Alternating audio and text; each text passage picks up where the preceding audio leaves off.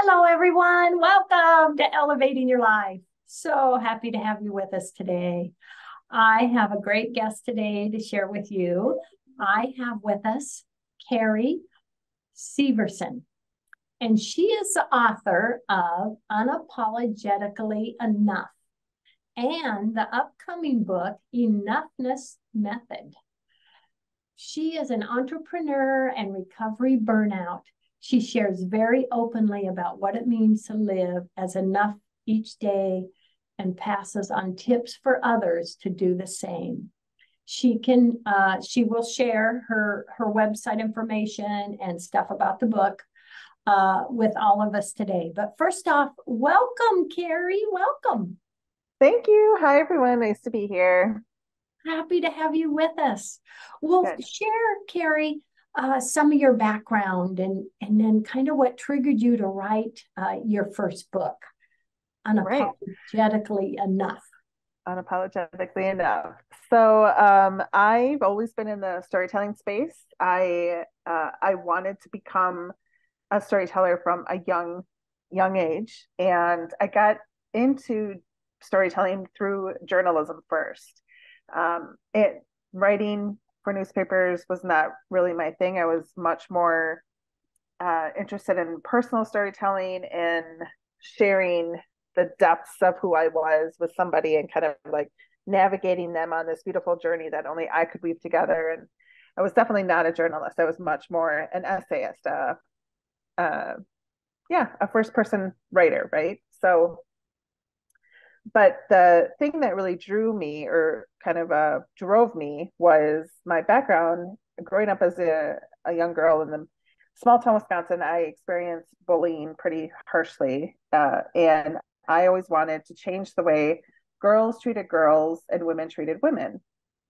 And I thought the best way to actually do that would be to get into the storytelling space and kind of change where the spotlight landed so that we had a bigger breadth of role models to look up to and change how the media really portrayed women and girls. So I actually created a nonprofit in 2011. It was a bullying solutions organization for young girls, and it was right as this bubble of girl on girl bullying sort of erupted. Michelle Obama had just launched stopbullying.gov, and the First Lady of Phoenix launched Stop Bullying AZ. And my little one person shop just literally catapulted into this national spotlight within a matter of weeks, literally weeks.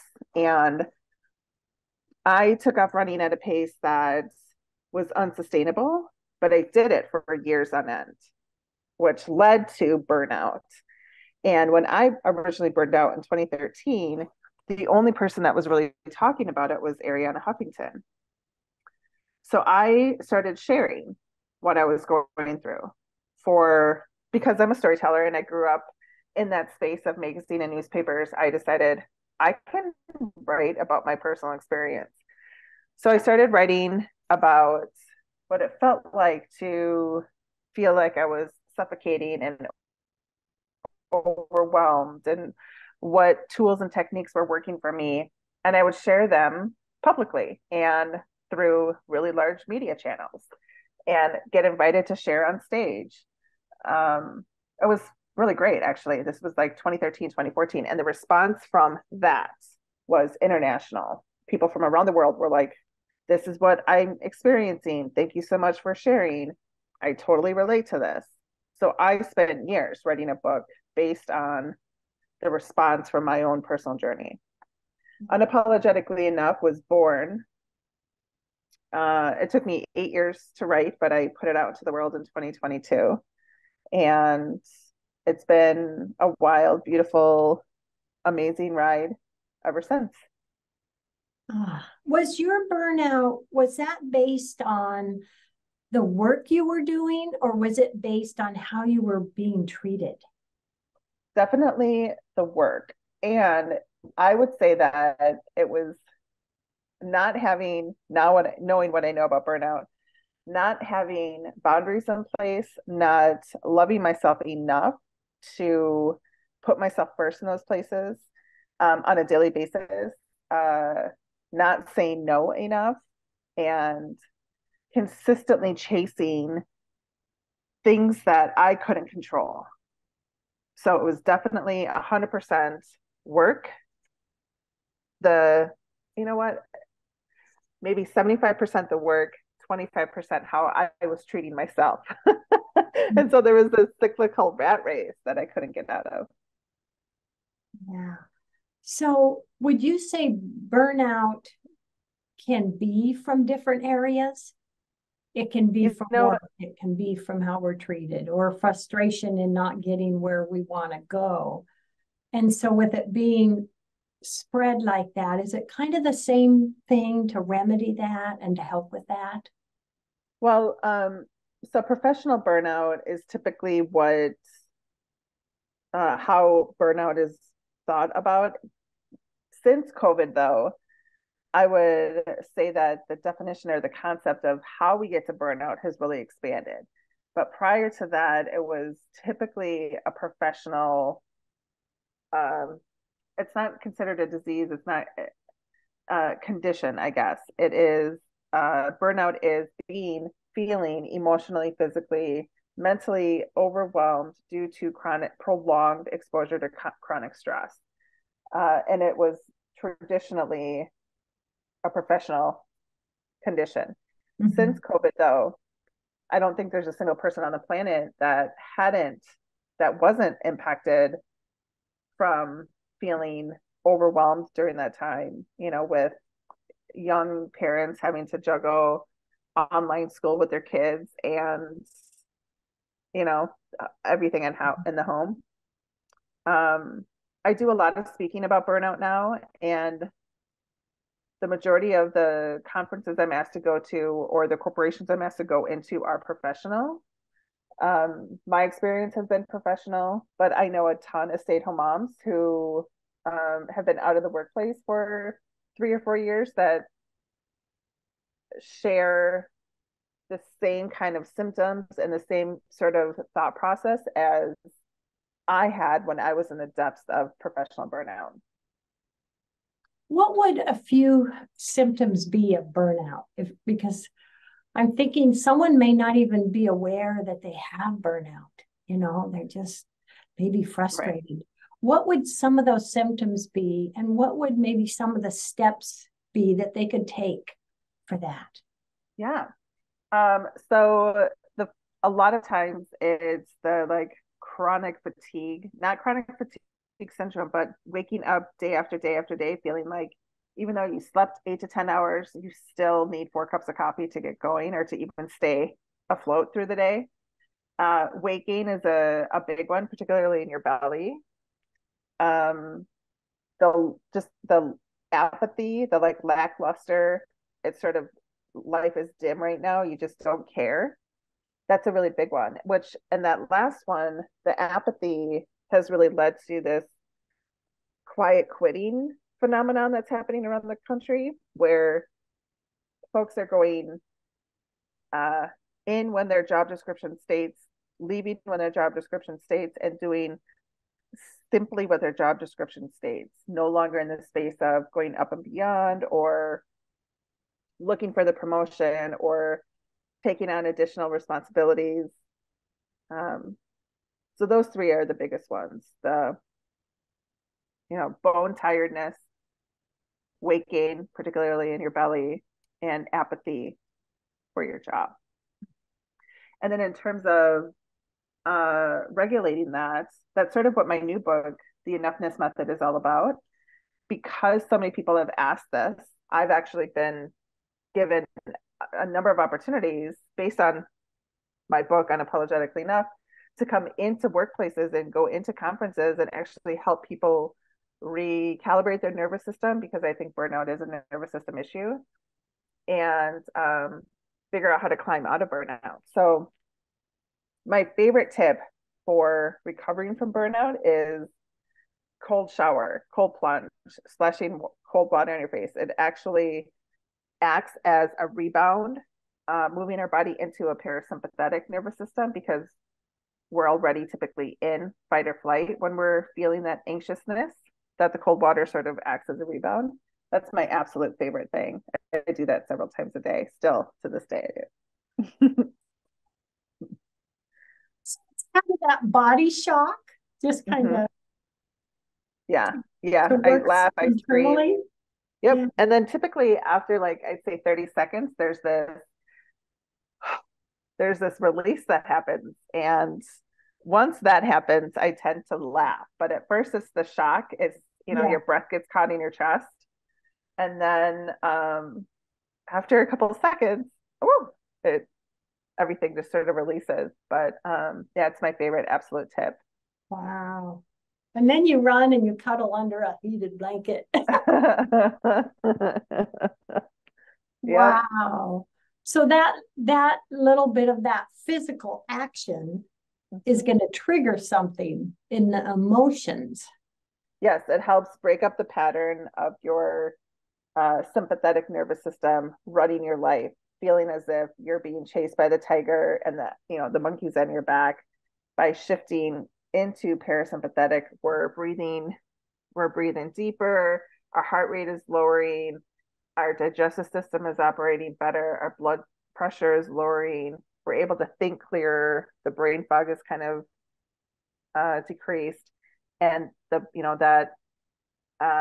fight or flight of making decisions in split seconds that may not be for your best good has moved to the back burner. That's really what the big important piece is. How do you get Mhm. out of that state?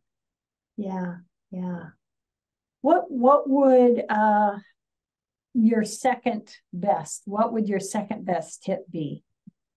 So breathing techniques there's plenty of them out there. I love this one called 478, where you're inhaling for 4, holding for 7, exhaling for 8, and you're making that whooshing sound to try to engage your vagus nerve. Box breath is a phenomenal breathing technique. It's the inhale for 4, hold for 4, exhale. You're actually exhaling first for 4, holding for 4, inhaling for 4, exhaling for 4. And that one is a breathing technique that Navy SEALs use. Yeah. That's a great one. The key I've done is that one. Yeah, that's a it, great one. it is, and then there's triangle breath. Inhale for 3, hold for 3, exhale for 3. Um, the key is to do any breathing technique multiple times and for like several minutes. And again, you're trying to get your parasympathetic nervous system to kick in. You're trying to allow your breath to run through your body, get some fresh oxygen going, allow your nervous system to sort of settle so that you don't feel like you're unsafe. And so a couple rounds of those deep breathing techniques will definitely help. Yeah. But the enoughness method is something I created to help me get out of those really tight moments of, the panic is coming, the anxiety is overwhelming, I can't take a deep breath. And so I share my go to tips. I have 3 little steps, as well as a slew of other ones I've tried. But breathing technique and cold shower, absolute go tos. And you Yeah. can, I mean, even if you can't get in the shower, I've been in places where I'll feel the fight or flight coming, and I'm in public, and I'll go to the public restroom and I'll just splash water in my face or hold water in my hands and just put it up to my face like that, Mhm. um, or a cold bottle of water against my neck to get my vagus nerve. Yeah. Cold water Yeah. helps. Wow. Wow. So any steps you'd recommend, maybe meditation or just, thinking of what you are grateful for? Does any of that play into that and help you with the I'm a big meditator. I have been for 20 years, highly intuitive, love visualization, believe in it 100%. Those things were always more self-care tips for and learning how to love myself again. So absolutely, love ourselves? Yeah. putting boundaries around your worth is definitely helping us move out of burnout because we have to prioritize ourselves. And so whatever helps you feel good about yourself again and helps you recognize your worthiness and your enoughness is plays a part in all of that. I'm a big meditator. I don't even need guided anymore. I can just sit back, sort of drop down. I've been practicing. I'm 45. I've been practicing since I was 28. So I love it. Nice, Yeah. nice. Because yeah, that can be huge. Well, how did you come up with that title for your upcoming book, The Enoughness Method? So is Yeah. that theme like I've had enough of where I am and I'm going to make changes? So for me, the enoughness method really came because unapologetically enough was the term enough was a trigger word for me for quite a while. I had to do a lot of deep healing around this word enough. When I was burnt out in 2014, 2015, the concept of enough was a four-letter word. I looked at it as not having enough, not getting enough. I needed more, and it was never enough. And the healing process I went through on that word enough was a game changer, accepting myself as enough, being unapologetically enough. And so the enoughness method was really born out of recognizing there were practices I was doing on a regular basis, on a daily basis, sometimes twice or three times a day, to help me feel good about myself, feel own that enoughness, regulate my nervous system. And when I would go out to these conferences, um, or into corporations and asked to speak about unapologetically enough or share burnout prevention, burnout recovery tips, um, the enoughness method was always something I left them with. I was like, oh, and here's some simple tips and tools you could do anywhere, to help you find your own enoughness. And so uh, it was a great reflection of people who are reading the book and talking about their own enoughness, and just sort of evolved from there. And I mean, so much can change the picture and what we envision if our focus is on what we don't have enough, we don't have enough, we don't have what we want compared to what I have accomplished, what I do have that I'm grateful for. I mean, just taking the thoughts in those two directions can be huge in what we bring in stepping forward. Absolutely. Looking at it as from a place of gratitude versus a place of lack was definitely something I had to do. And I think looking at the research uh, from burnout in 2023, so many women, particularly young women in their 30s, are leading burnout. The millennial generation are really struggling with burnout right now, and helping them get back into their hearts, back into their bodies, recognizing their own enoughness from a place of gratitude, is something I'm really excited about. And I hope this next book does that for them. Yeah, wonderful, wonderful. Because loving ourselves, is one of the key things. It really is. And no matter where we're at, we're all a beautiful being and our own special thing. And that's something I've learned, was not comparing myself to others, just be proud to be me, and that can make a big difference, I believe. Oh yeah, the comparison. What is that called? It's a comparison itis, or um, there is an actual term for this where you're comparing yourself to somebody else. Oh, the imposter syndrome. That's it. Yeah. The imposter syndrome, where we feel like we aren't enough because what we have isn't what somebody else has. Somebody else. Yeah, that is a head game for sure. That is. That is. And when we can realize, well, we're just what we are, and grateful for that. Otherwise, we could set a bar that we're never going to get to because it's someone else. It's not us. Yep. Yeah. And even moments like that, the comparison, or being able to pull our thoughts back down, right? Because when we get into where we're comparing ourselves to everything else, uh, a lot of times our emotional state gets so, we're going down these rabbit holes and it's really hard to pull ourselves out of that. So recognizing triggers that we have there and how to calm ourselves and get ourselves back into our heart, back into our body. You are safe the way you are, all of those pieces. I mean, I've done so much personal development work, and it sounds like you have too, that I recognize those triggers. But for so many people, particularly young women, they haven't they haven't done that deep dive work. And if you look at the last 4 years, the last 3 years, um, you know, so young 30-year-old women have just they really haven't had the opportunity to coming out of college or grad school and then right into the workforce.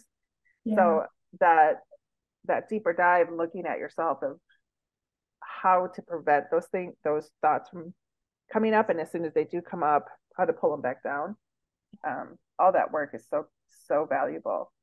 Yeah, I agree. And yeah, you know, taking the time to look at ourselves, appreciate ourselves, love ourselves, that's so huge.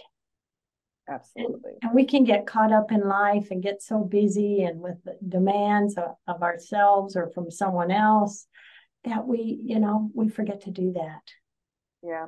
That's one of the reasons the term unapologetic was really important to me. When I came up with the title of my first book, the concept of being unapologetic was really what I was embracing. I had just turned 40.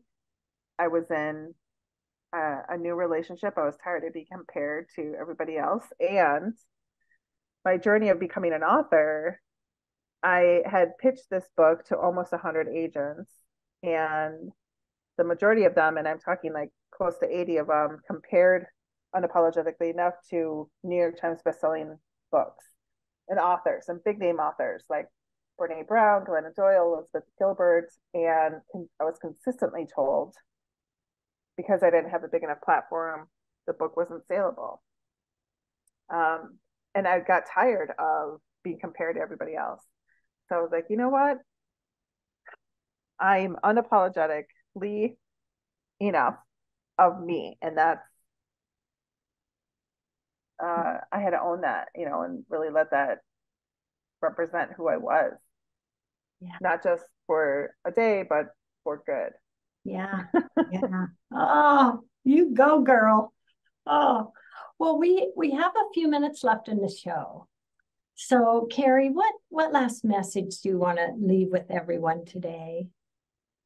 Well, so for those of you listening who don't know if you're burnt out or question if you're just overly stressed or chronically stressed versus burnt out and what to do about it, my experience has been if you question burnout, you're already in it.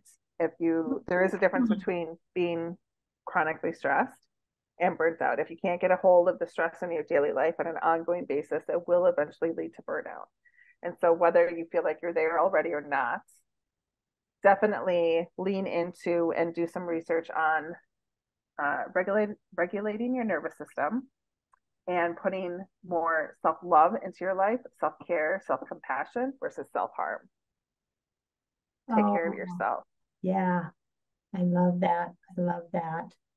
And so, with the enoughness method, give us a few little tidbits on what they can expect when they pick that up. Well, so in addition to um, getting my 3 simple step blend of self-care and nervous system exercises, the book does share opportunities for you to explore your own personal narratives while developing strategies around self-compassion, as well as my experience of how I got myself out of burnout and how the enoughness method helped me find a healthier way of living. Um, yeah, and it'll drop in December. So check I that out. love it. I love it. That is fantastic. Thank you. And Carrie, share with everyone your website. and what they can learn going to your website. Sure. Unapologetically Enough is the site that I currently have. It's where you can get a hold of me, check out the book, my background. And I do have, consulting packages on there for those of you who do feel like you're burnt out. You can absolutely find me over there. Wonderful, wonderful. So you do some consulting as well. Yeah, I help people come out of burnout if they don't feel like they want to read a book or want to do it on their own. They feel like they need a coach or consultant of some kind. I take on clients. I've been there, done that, and it's been 10 years. I've been in this space for 10 years before burnout was really, a thing. So yeah, yeah. And many times it can mean so much just to share how we're feeling with someone. Just sharing can be a huge benefit, can't it? Yep. Usually after I'm done speaking at an event, or even if I'm on TV and I leave TV at the station, there's always one or two people who will pull me aside and just want to tell me their story, for no other reason other than to just have a witness. And I get it. I feel for you. I've been there. It's, not something you can avoid or ignore. It is something you have to work at. And that means a lot, would you say, just to know when, we're going through a challenge, that there's other people that, may have gone through this as well. Just knowing we're not alone in that can be really a huge benefit, I think. Well, it definitely is one of the reasons I started writing unapologetically enough for in the first place, having the response to personal essays I wrote about being a burnout in 2014. The response, floored me. Absolutely, totally unexpected. And now that it's out on the market, the response from it again has led to the reason I am releasing the enoughness method. So being a vocal witness to somebody else's story is what keeps us connected and propels life forward. Oh, Carrie, thank you so much. Thank you for everything you're doing for others, and also for your books. I'm just so happy to share you with everyone. Oh, thank you so much. I appreciate it. Oh, you're so welcome. Love, hugs, and blessings. Everyone out there, love, hugs, and blessings, and I will see you again soon. Thank you.